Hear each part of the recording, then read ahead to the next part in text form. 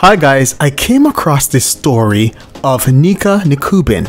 Now, what's strange about this story, it reminds me so much of that movie, I think it's 1990, Basic Instinct, starring Sharon Stone, and basically, you know, she's a killer and she uses an ice pick and she stabs a man while, you know, just in the act of, you know, having sex.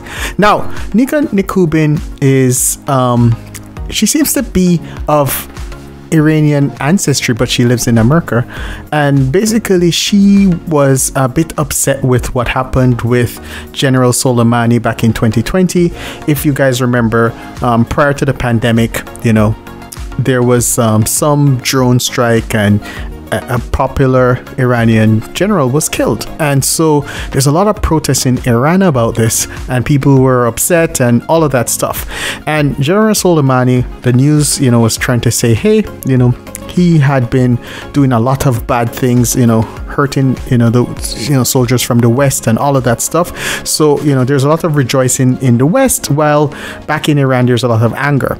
Now, Nika decided, hey, she was going to go on Plenty of Fish and hook up with someone. So, you know, this unlucky man, you know, came across her profile and selected her profile on Plenty of Fish.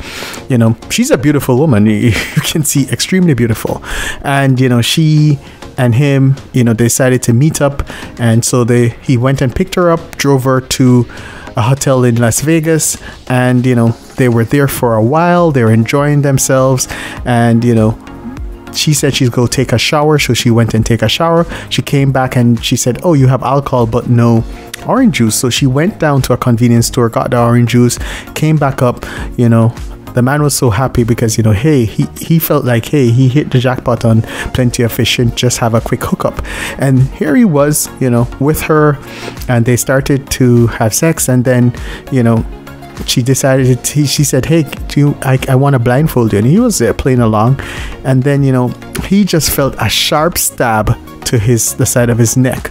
And then after that, you know, he pushed her off, and you know, there's a struggle, and she ran away. And of course, you know, he went to the police, you know, he went to the hospital. Thank God he's alive and everything.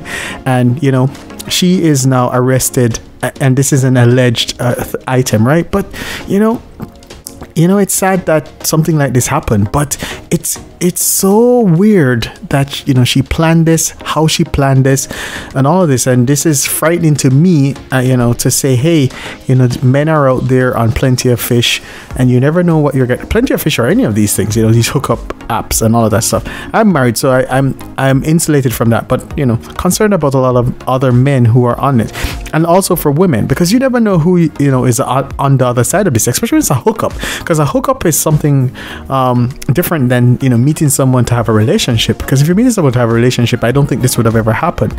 But, you know, this is a cautionary tale.